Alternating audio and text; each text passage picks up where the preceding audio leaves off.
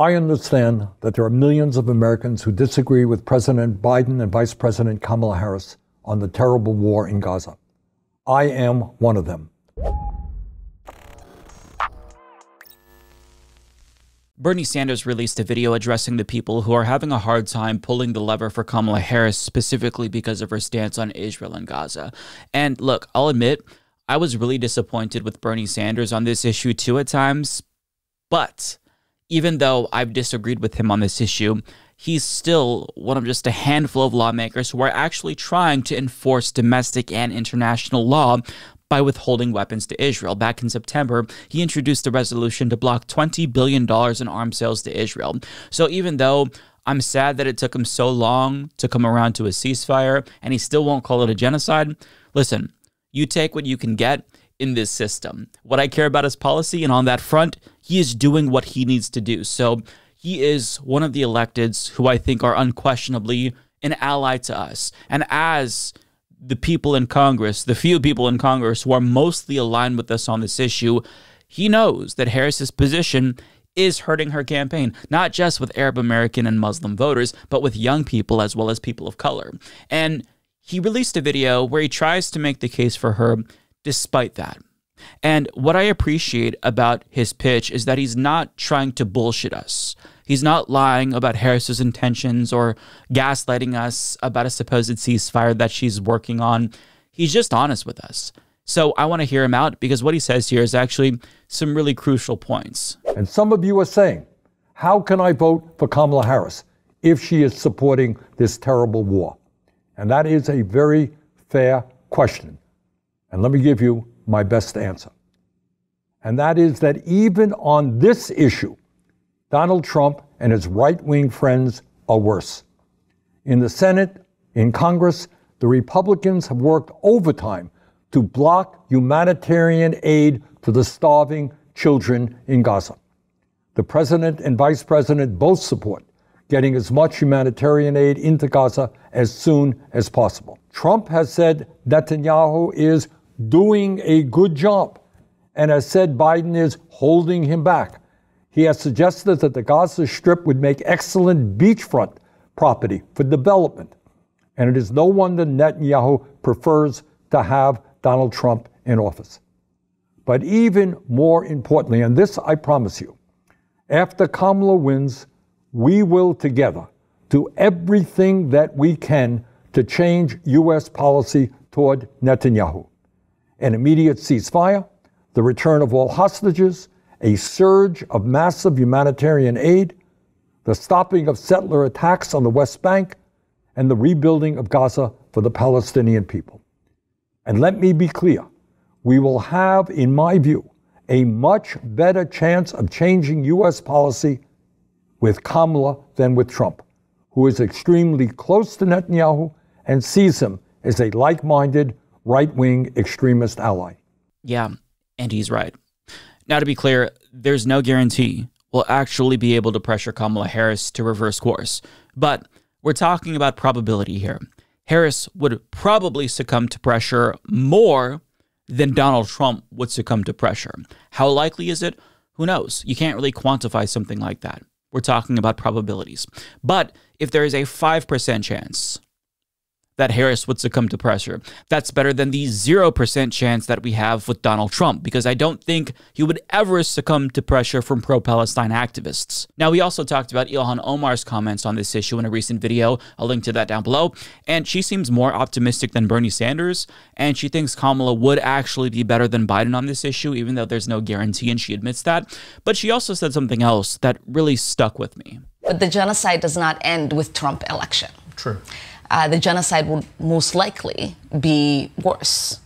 And our ability to advocate as he thinks anybody who is against him is an enemy within diminishes. Yep. And so I would like to still have a fighting chance in advocating for the end of this genocide without ending up behind bars. And that is a really bleak take, but she's not wrong.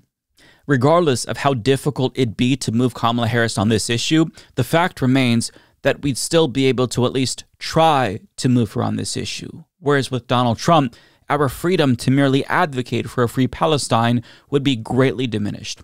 And this isn't just hypothetical.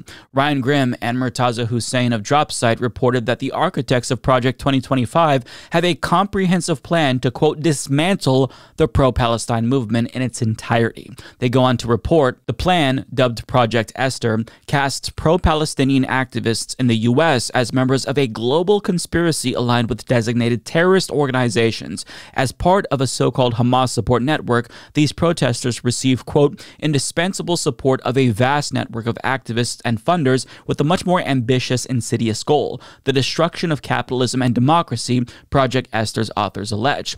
This conspiratorial framing is part of a legal strategy to suppress speech favorable to Palestinians or critical of the U.S.-Israel relationship by employing counterterrorism laws to suppress what would otherwise be protected speech, legal experts told DropSite News. To achieve its goals, Project Esther proposes the use of counterterrorism and hate speech laws as well as immigration measures, including the deportation of students and other individuals in the United States on foreign visas for taking part in pro-Palestinian activities. It also advocates deploying the Foreign Agents Registration Act, allow placing disclosure obligations on parties representing foreign interests against organizations that the report's authors imply are funded and directed from abroad. In addition, the document also suggests using the Racketeer Influenced and Corrupt Organizations Act, or RICO, to help construct prosecutions against individuals and organizations in the movement. The RICO Act was originally created to fight organized crime in the U.S. and particularly mafia groups.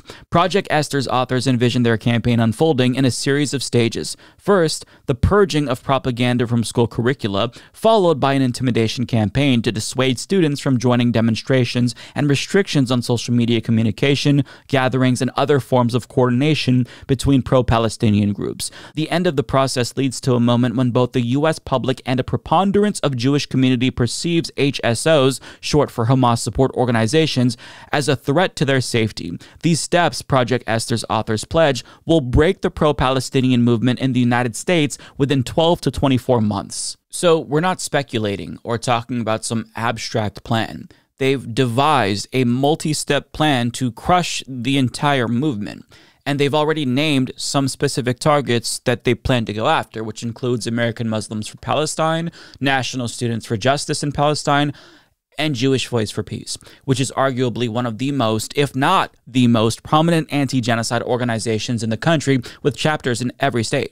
So if they root out the organizers, that is one way to massively cripple the entire movement because, sure, as individuals, we can still choose to go hold up a sign somewhere and bring as many people as we can, but without infrastructure to actually organize massive protests, it's going to be very difficult for the pro-Palestine movement to get their voices heard. This is why you need organizers and these kinds of movements to coordinate these types of protests. Now, this would be a massive escalation against the pro-Palestine movement if Trump were to get elected. And we're talking about a coordinated campaign targeting all of us to either shut us down violently or intimidate us into silence. I mean, if Trump declares pro-Palestinian advocates a national security threat, what does that even look like in practice? Will pro-Palestinian content creators like Mehdi Hassan or Kyle Kalinske or myself be forced to spend money to defend ourselves if they lob accusations at us for being part of the Hamas support network? I can assure you, most independent media people cannot afford to do that. Will YouTube feel inclined to just deplatform us altogether in the face of government pressure or penalties? Will your employer feel pressured to fire you if they see your pro-Palestine posts on social media out of fear that if they don't fire you, they might be retaliated against by the federal government? I mean, so many Americans already have to sign loyalty pledges to Israel to get government jobs or to give speeches at universities. So is it really that much of a stretch to think that they would expand these anti-free speech measures? We don't know how bad it's going to get and how far it's going to go, but we know that they have a fucking plan to shut it down. And that alone should be taken into consideration. Having said that, though, I understand that people still don't want to pull the lever for Harris because even though they know that Trump would be worse, they just don't want Democrats to think that they can materially support a literal genocide and still count on their votes. I don't agree but I get it. In my opinion, Democrats already don't think that they need our votes to win, so I don't think that we have the leverage that we once thought we had. But still, people are pissed off, understandably so, which is why a lot of people in deep blue or deep red states are still planning to either stay home or vote third party. But where it gets tricky is the people who are in swing states, because as hard as it is to pull the lever for Kamala Harris, they know that Trump would be worse. So the question is, what should they do? Well, if it were me, I would personally cast a vote against Donald Trump by voting for the person with the best chance of defeating him. That's Kamala Harris. A third-party candidate polling at 1% is not going to win.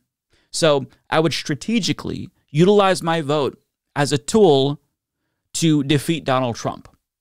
But with that being said, people aren't going to agree with that. Not everyone will. And if you still don't want to do that, there is this, swapyourvote.org. So this is one way to effectively cast a protest vote in a swing state while not helping Donald Trump. Now, the way that this works is you match with 2 Harris voters in a safe state like California, and both of them will agree to vote for a third-party candidate in your place if you agree to vote for Kamala Harris in your swing state in order to defeat Donald Trump. Now, for those wondering, yes, this is perfectly legal and constitutionally protected speech. They actually lay this out in the FAQ section where they cite the 2007 Supreme Court case of Porter v. Bowen, which confirms that this is indeed permissible. Now, to be clear, I'm not sponsored by them.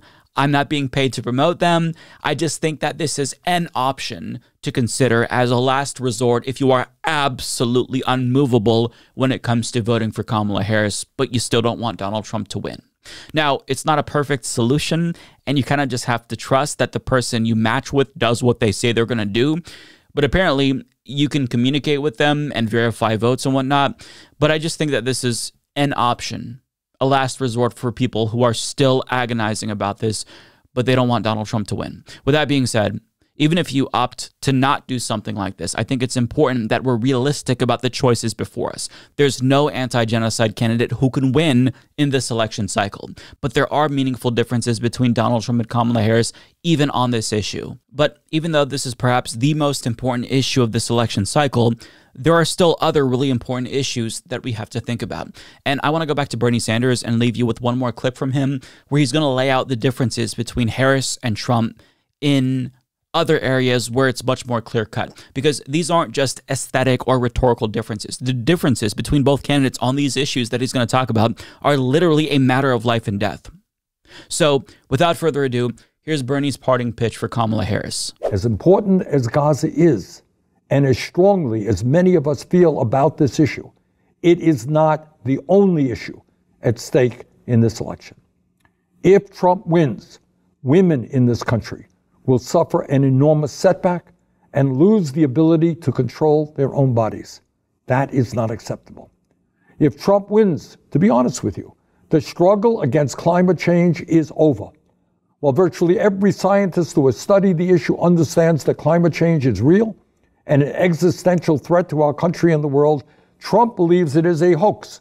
And if the United States, the largest economy in the world, stops transforming our energy system away from fossil fuel, every other country, China, Europe, all over the world, they will do exactly the same thing.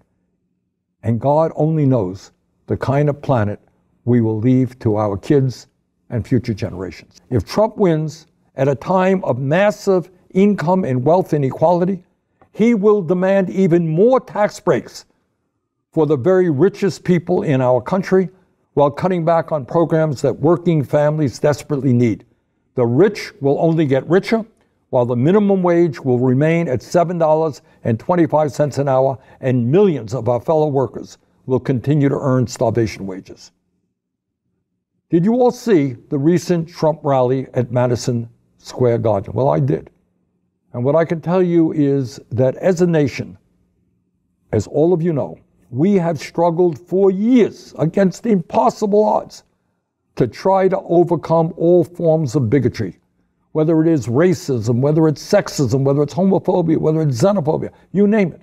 We have tried to fight against bigotry. But that is exactly what we saw on display at that unbelievable Trump rally. It was not a question of speakers getting up there disagreeing with Kamala Harris on the issues. That wasn't the issue at all. They were attacking her simply because she was a woman and a woman of color. Extreme, vulgar sexism and racism.